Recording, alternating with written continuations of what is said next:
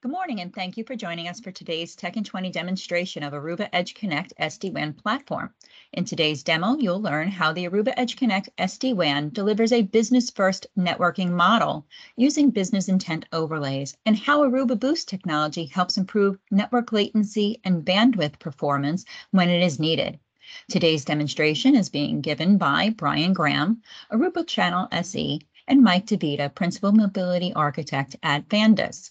We are recording today's demonstration, so a quick reminder to keep your microphones muted. All questions can be addressed at the end of the session. For those of you who are new to Vandas, Vandas provides managed services and IT solutions to optimize the security and performance of network infrastructures, both on-premise and in the cloud. We design IT solutions to meet each organization's unique needs and goals. For over 38 years, from mid-market to enterprise clients, Vandas has delivered comprehensive strategies for secure IT infrastructures. And now I'll turn it over to Brian and Mike to begin the demonstration. Thank you, Joanne. Good morning, everybody. Let's proceed to the first slide in the deck. And my goal today is to not only speak about three features: business intent overlay, BIOS, Boost WAN optimization, and flow monitoring, how we monitor the flows in our fabric. So the first slide here is relative to describing how it all happens. The orchestrator is a policy manager, it's a configuration manager, it's a event manager, it can even create trouble tickets. It's the single pane of glass that manages all of our edge connects, whether they're physical, virtual, or in the cloud. And finally, we have the Boost component that provides on-demand WAN optimization, as I will show you shortly. Business intent overlays are what we call the suites, the special sauce inside of our feature sets for SD-WAN. And the way that we do it is we try to simplify the construct of an overlay on top of your circuits, which would be right here, circuits, MPLS, internet, LTE, that would be the underlay. And again, the special sauce or the overlay is the capability that we provide to set up a BIOS, a topology configuration, whether it's mesh or hub and spoke, and also the link bonding, which actually bonds these connections together. In this case, MPLS internet, and internet would be the primary bonded together, and then you'd have a secondary backup of LTE.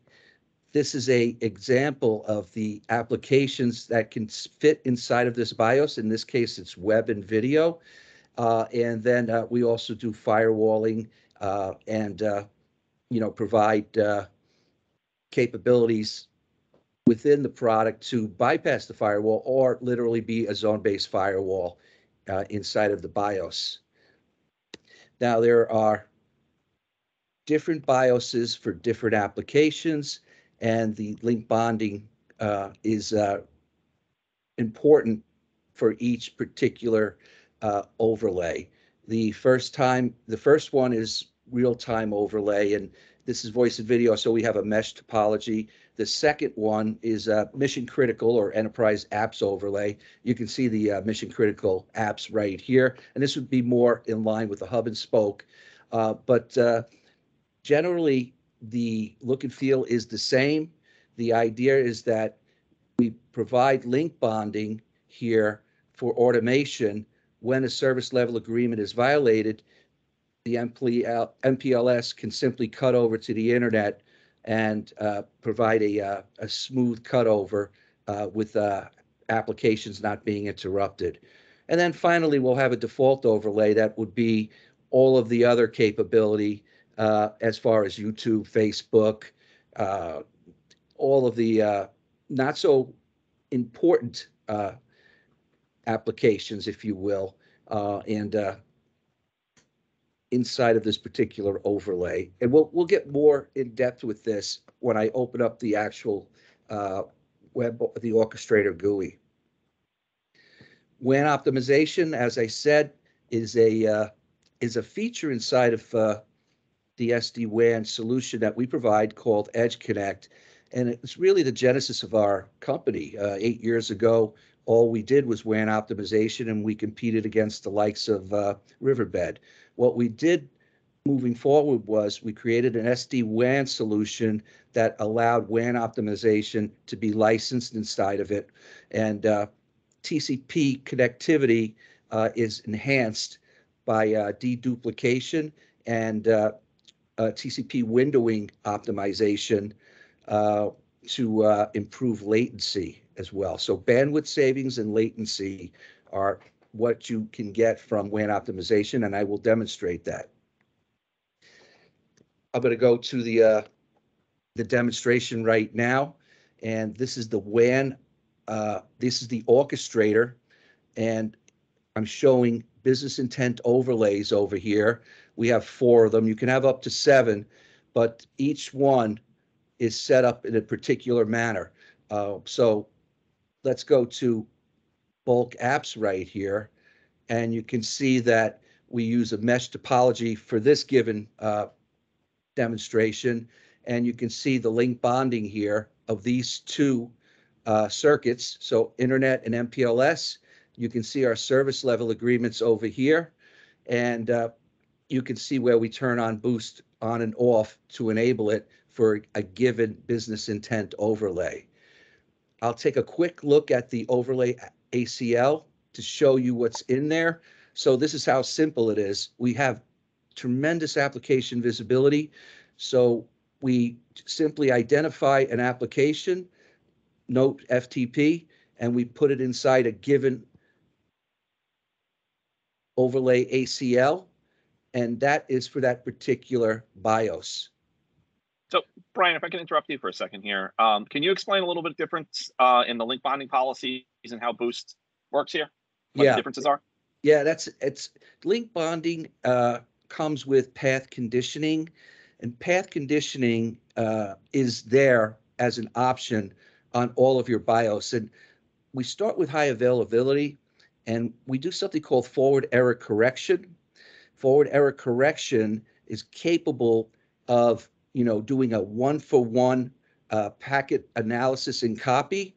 So if you go with high availability for your business intent overlay, your data is going to be a sub-second failover and literally a hitless failover.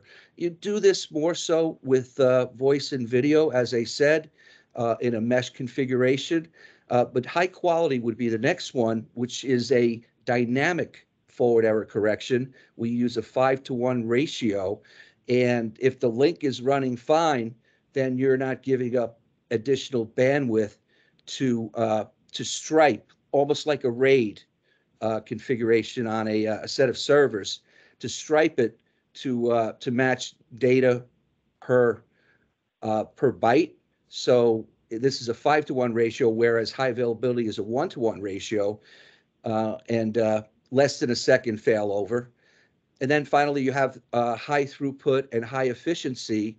High efficiency has no forward error correction. High throughput does, but the difference is that they do load balancing. So you can do load balancing with these link bonding policies, and they all fit the given design configuration based on your business applications. That's why the business intent overlay exists, actually, to allow you to make decisions not on network flow, but on business applications. So for those middle 2, the high availability, high quality, and high throughput, those dynamically adjust? Yes. So the beauty of this is that these are dynamic forward error correction, and this particular high availability is a 1-to-1 ratio. So 50% of your data in this configuration, if this were selected, would be dedicated to matching the data, the actual real data. But with high quality, which is probably the most popular one, you have a dynamic capability of 5-to-1, and that ratio gets adjusted based on the quality of your circuits. Are you good, Mike? Yeah, no, that was great. Thank you. Okay. Okay, so the next step that we're going to do is we're going to actually open up a FTP server, my FileZilla.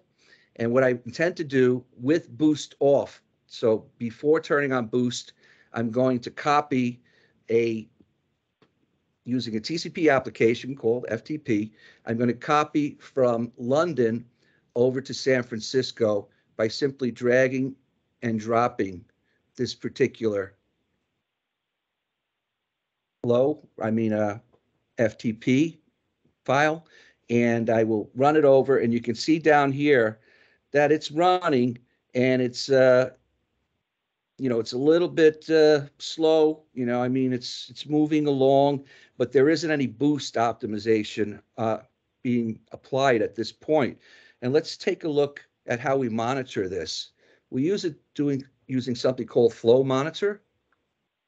And you can see right here that if you look closely, outbound WAN bytes 103 meg.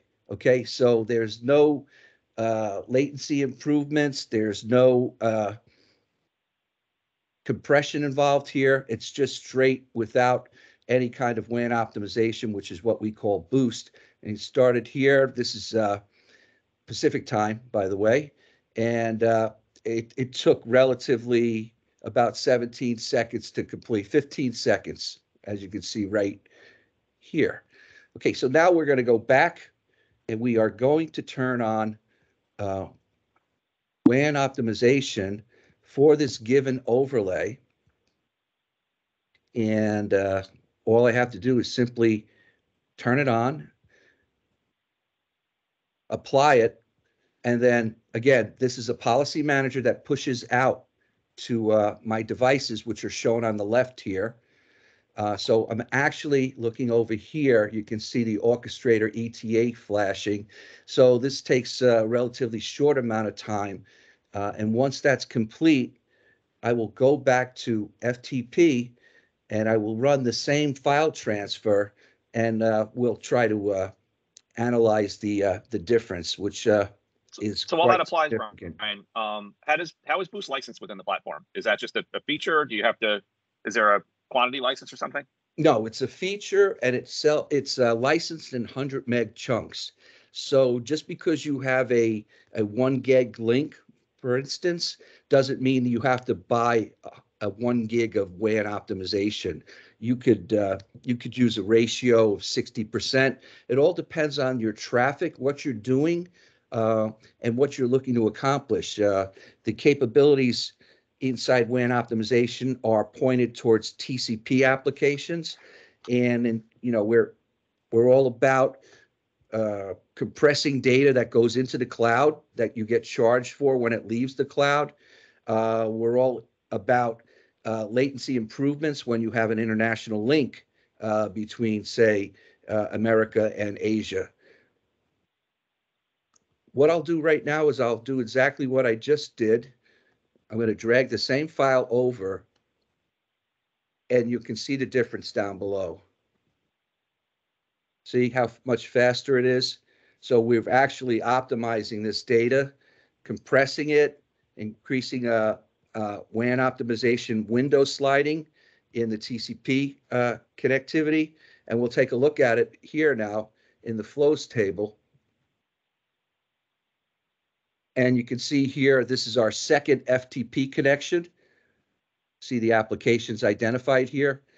And if you look, you'll see that instead of using 102 meg, we use 260K at WAN outbound to the San Francisco site. So that's more than a significant increase in efficiency.